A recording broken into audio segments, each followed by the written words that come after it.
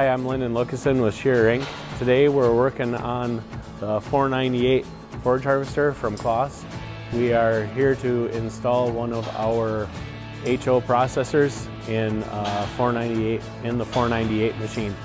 We want to take you through the install and everything that goes along with putting in one of our processors. Here's our HO processor that just arrived at the dealer. We're just getting everything out and getting ready to put on the machine.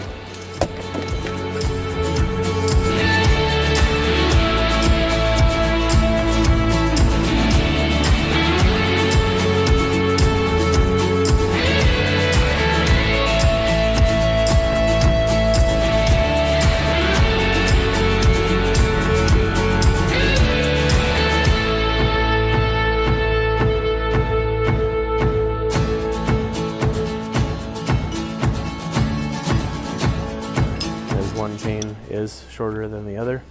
That's for the drive side of the processor, since the drive side is always heavier.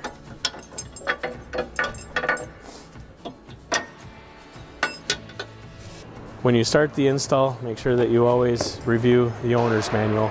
Within the owner's manual, we have all the information for doing all of the install of our processor, as well as all of the parts for the machine, replacement parts, everything that you will need. So when you do start the install, make sure you read through this. We have all of the different systems for all of the different machines, pointing out some of the differences between the machines.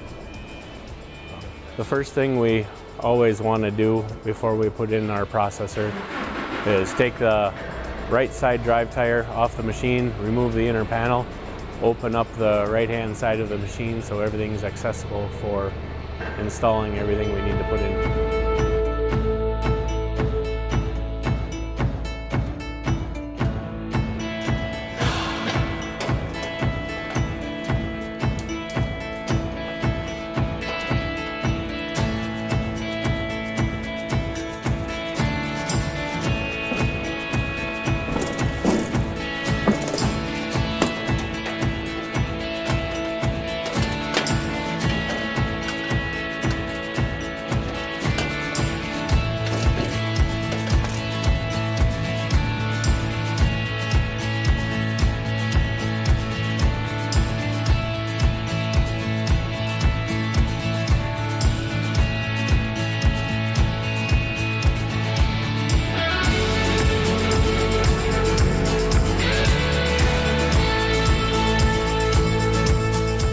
One of the first things that I want to point out is this is the tensioner for the KP drive belt, and we always want to look at the adjustment of this. There is adjustment at the base of this cylinder.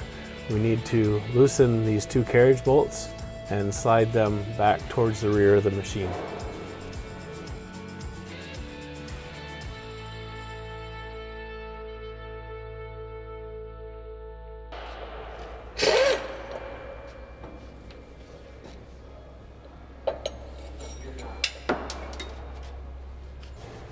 We always need to check the alignment of these two pulleys from the factory before we put our KP in. We want to ensure that the belt is lined up perfectly for the optimal power transmission. We always use a laser tool that fits in the center of the groove, and we can shoot between the two pulleys to make sure everything is lined up. And as you can see, this one is in good position. In the situation that these two pulleys are not lined up correctly, we loosen this hub and we will move the pulley on the top to match the pulley on the bottom. Whenever we shoot the laser, we need to shoot the laser from the top pulley down to the bottom, because the bottom stub is not welded perpendicular to the frame. It is welded off at an angle, so when the machine is under load, it pulls everything in line and for your best power transmission.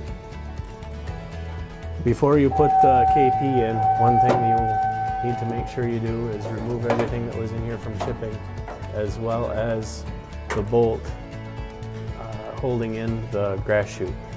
Make sure that that bolt is out of place before you put the KP in, otherwise you will have issues getting it in.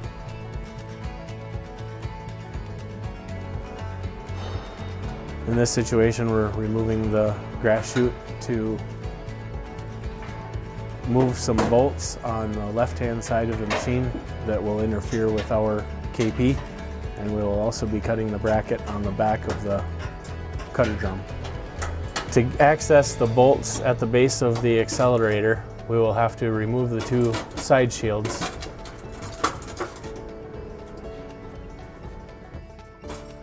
Once the two metal panels are removed, we will be able to access the back side of the bolts.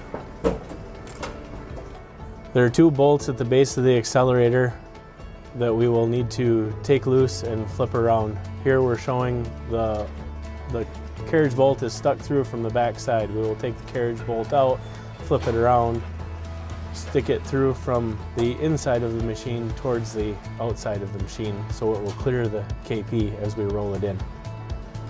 This is the bottom shield that we removed off the inside of the machine. When we put our KP in the machine, it will run up against this bolt. So we need to remove this bolt and replace it with a flathead version of that bolt.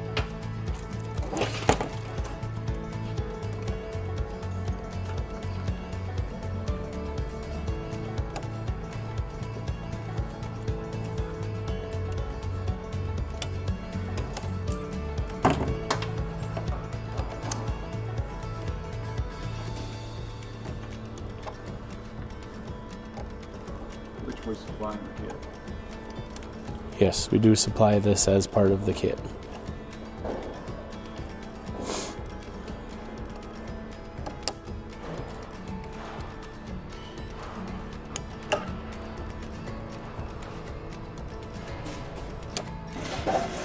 So after we install our modified bolt, you can see the position of where it is, and that gives clearance, as I said before, for the KP to slide in and out of the machine without interference.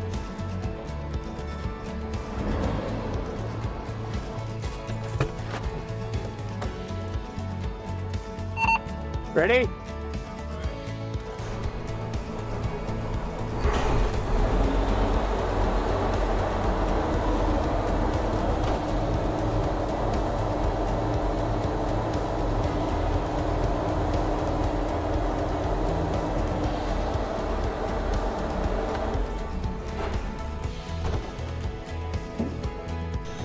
So first, we remove the pin, relocate the cylinder out of the way.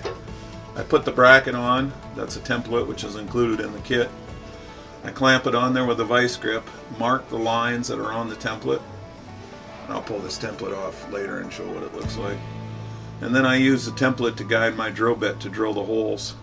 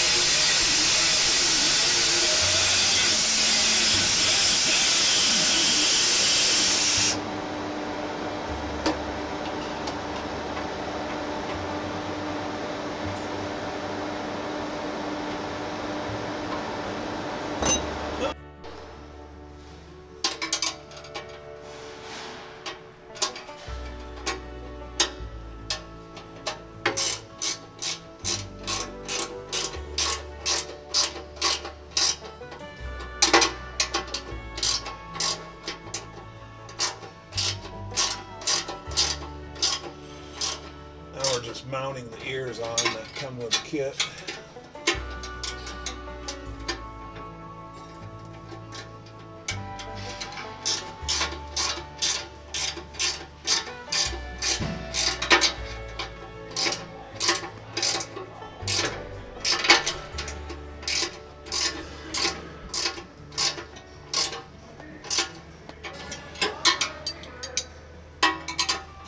That's supplied with our kit. Say that one more time. We put the pin in that's supplied with our kit.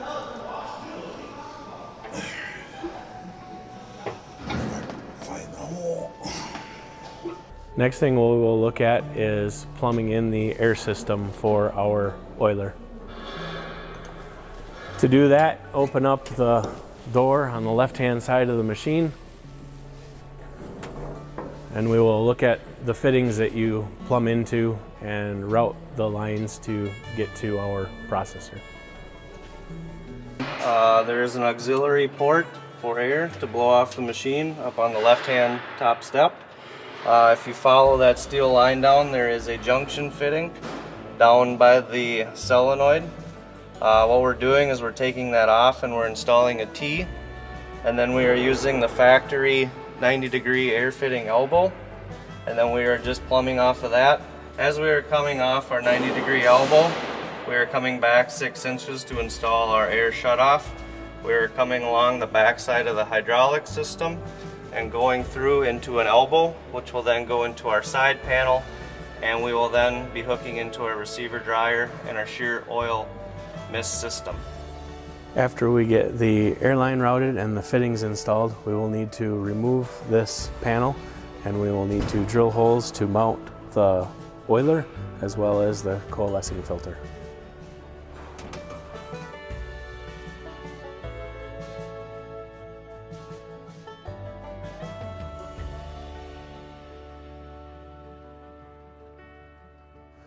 When we want to drill the holes and mount the coalescing filter and the oiling system, we want to make sure that we are not damaging any lines that are behind this panel, so we will always put the head of the bolt in from the back so we have a flush mount on the back side.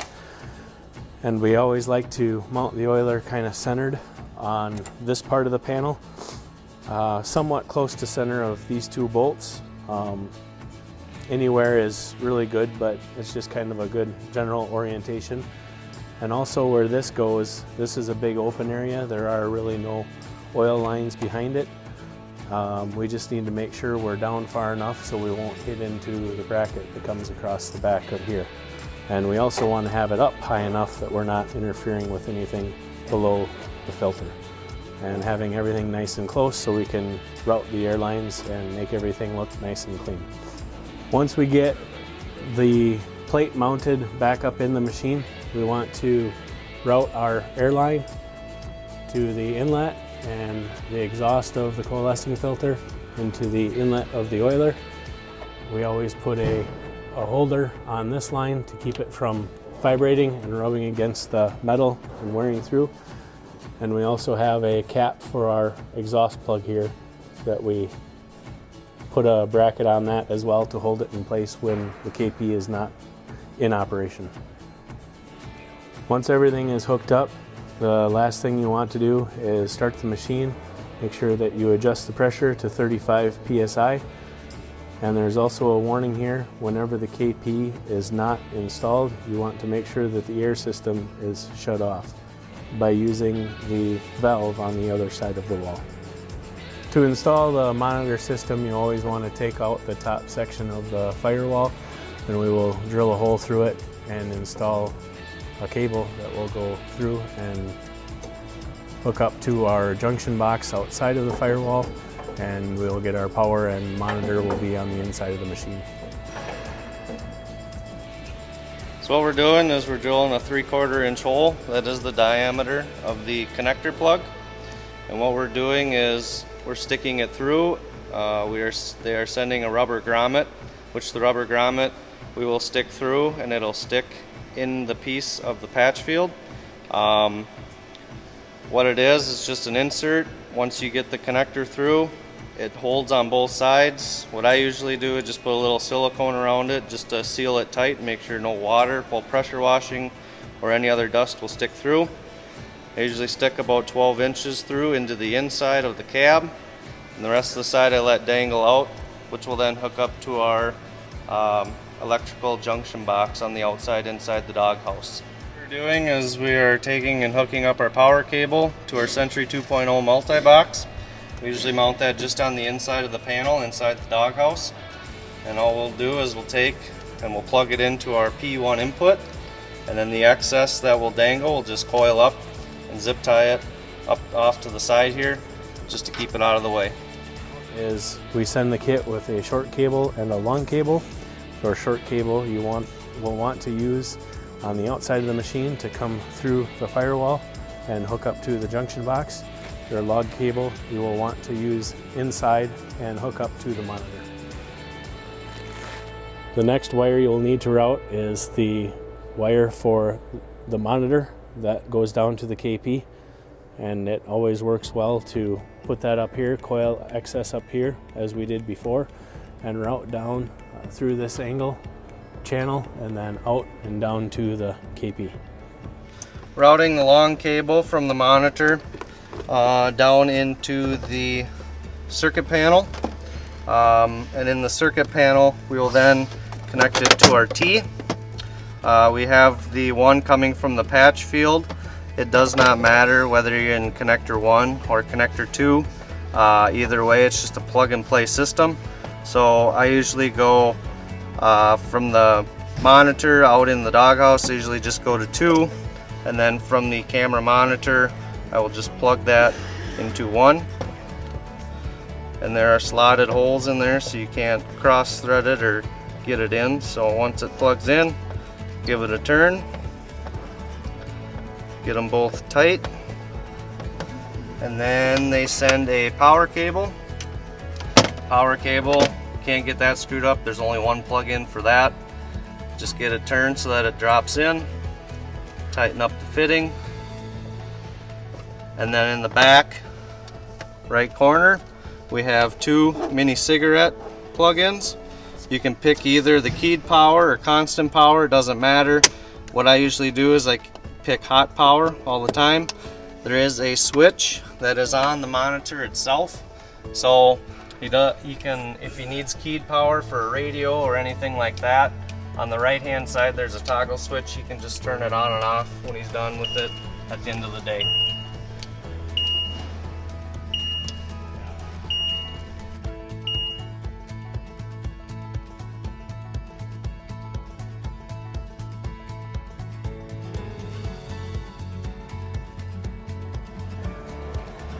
Once we get the KP out and ready to install, one of the first things that we're going to want to look at is these brackets right here on both sides.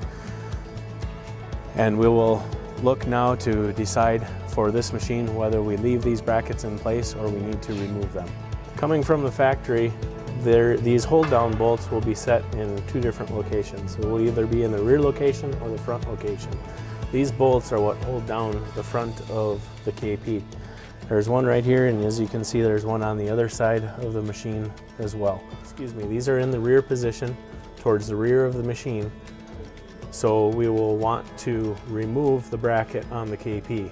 If this bolt was in the front position is higher, and we would leave that bracket in place.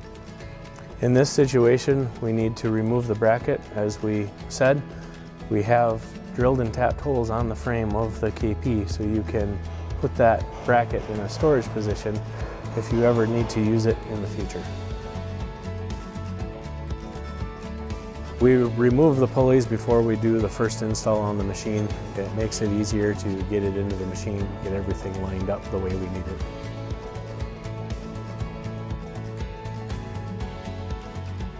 To ensure a tight fit of the KP into the machine, sometimes we will grind away the powder coat for the hold down bolt so we can get this into the machine. We do know that when we put these in, you will be scraping paint to get it in, and we want to do that to make sure that this fits as it should.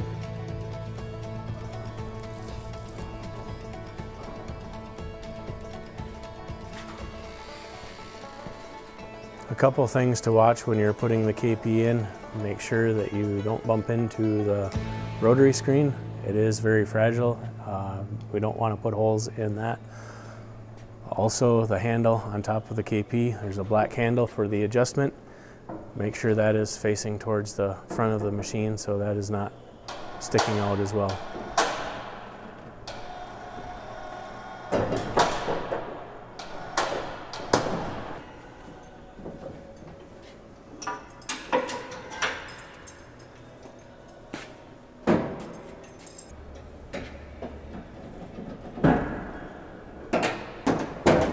If you are off by a cog, using a pry bar just to move the KP ahead on one side is the easiest way to get it to line up.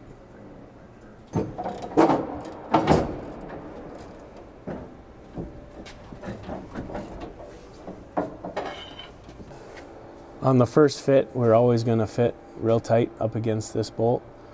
So as you can see, we bumped up against this. We will back out the KP and grind a flat on the bottom of that head so everything fits nice and tight. After we get the KP in and rolled into place, last thing is to tighten it down with these two brackets. And next we'll move on to putting the pulleys on and lining everything up. After the KP is installed, we'll also hook up the monitoring system. Do you have the other plug for that one? Do you have one anywhere? Or? Yeah, on the bench.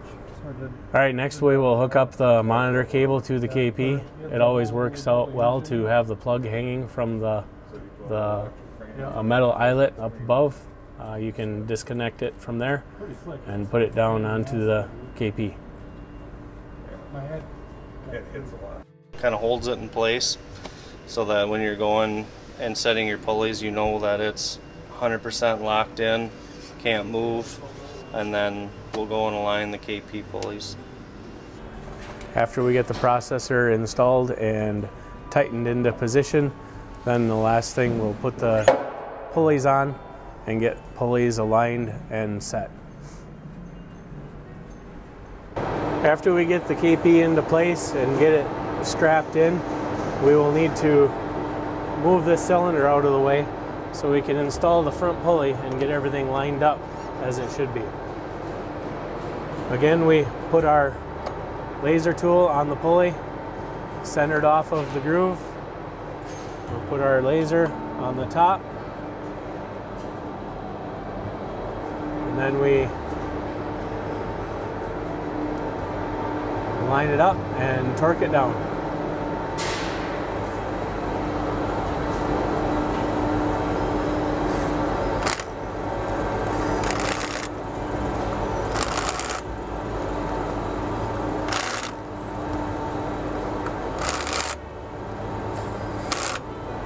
I always set the pulley, get it snug, make sure it's lined up where it needs to be.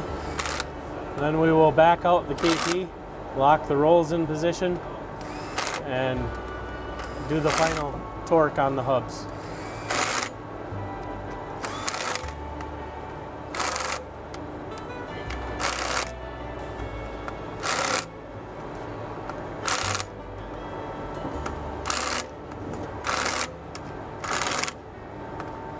Once we get the front pulley set place, then we will set the rear pulley to the front one. Since the rear pulley is smooth and it goes off the back of the belt, I always go by eye off of the outside of the pulley.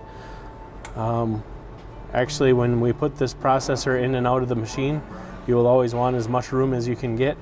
I actually always cheat this pulley in as far as I can, have it flush with the outside of the groove pulley, so when we move it, we don't run into the bars on the side of the machine. After we get the front pulley lined up, then we can put the cylinder back into place.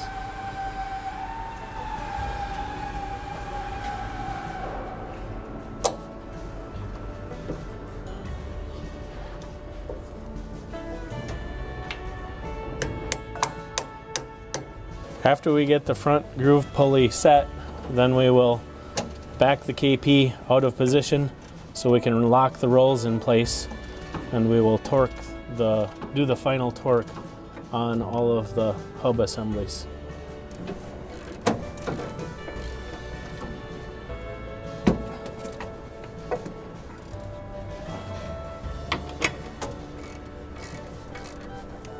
So the best way to torque our pulleys is to take a rag, tie a knot, put it down between your rolls, and that will hold the rolls in place while we do the final torque. So when we start torquing the pulleys, I always go 180 degrees from the split of the lock once everything is snug. Now we will start torquing to 32.5 foot-pounds, and we will go around in a clockwise pattern for minimum of 3 times. We will torque at 32.5. We'll over torque because in this situation, as soon as you torque one bolt, the bolt behind it got loose again. So we'll go around at 32.5, and then we'll go back and check at 30 foot-pounds to make sure that none of the bolts are moving.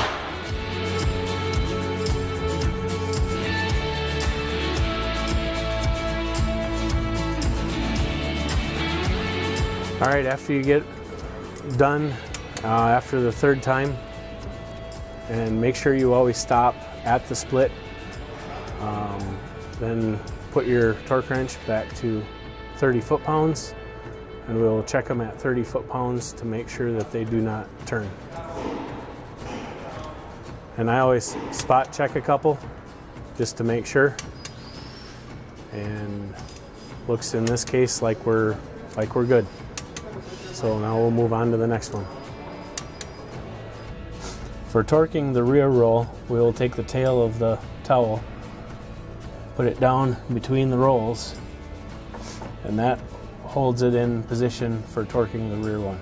If you want to torque the groove pulley in the front of the KP, you'll put the tail over the top of the front roll and draw in the towel, and that will lock in the front roll. After we get our pulleys torqued, then we will roll the KP back into position. We will install the belt, and we'll do a runoff to make sure that everything is in position, there's no interferences with anything, and everything performs as it should.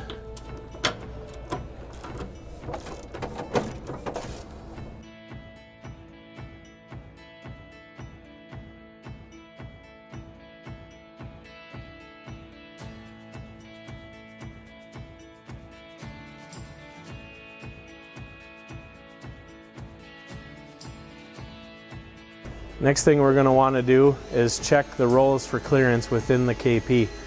When we start the machine, the transition chute on the bottom of the machine will come up into position. We want to make sure that there's no interference with the KP itself. So we'll start the machine now and roll over the rolls manually. Go ahead.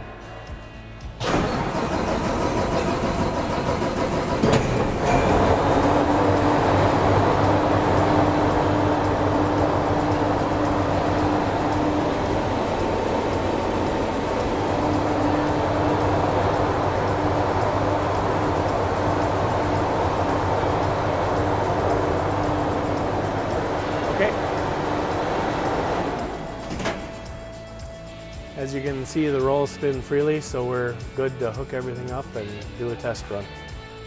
After the KP is back in position, we'll install our drive belt.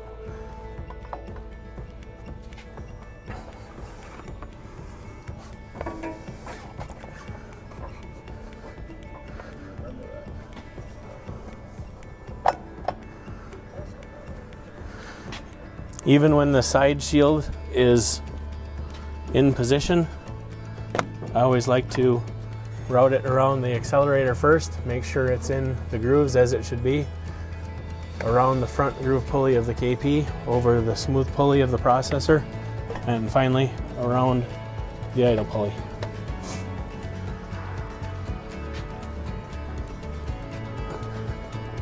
And now it's in position to do our test run. After the KP is installed, we always check the pressure on the oil system and set it to 35, and then we always check the KP itself to make sure we're getting the oil mist to the bearings of the KP. As you can see here, it comes out in a nice fog, and we just need to visually verify that that is working.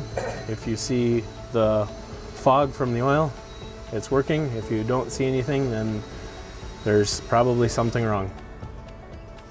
So a recap of today, we went through the install of the KP itself, the install of the lubrication system, as well as the install of the monitor system.